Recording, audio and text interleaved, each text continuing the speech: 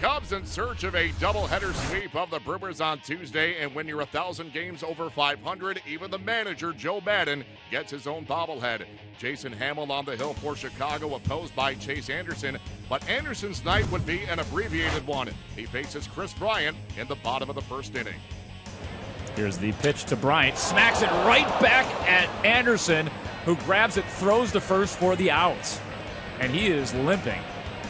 Looked like it went off of his leg, went down on the mound, grabbed it, throws over to first for the out. A blistering liner. Sense he's done. There's a head shaking going on out there. Feels like a no. Yeah, and the fact that he didn't jump right back up there on the mound and throw a couple more to try to convince Counsell that he was good to go. Runners first and second for Chris Bryant. And into left for a base hit. Here comes Ross around third. He will score, and the Cubs lead 1-0. Chris Bryant did what you're supposed to do on a 2-0. Take a really hard rip at it, and he did, Coom. There's Carter on first, Perez on second. Here's the throw, and it gets by. Both runners trying to advance. Carter at second is out.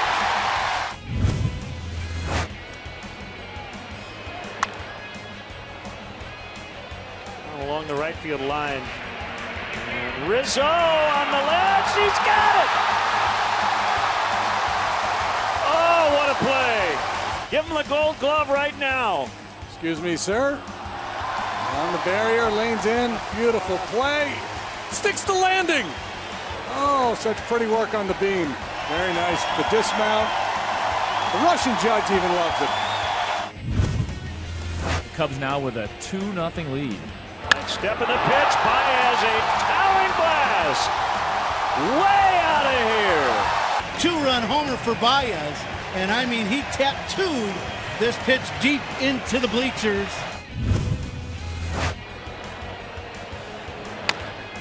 Tapper up along first. Rizzo to Hammel. His last 4 starts, 27 innings, 1 earned run. His last 22 innings, scoreless.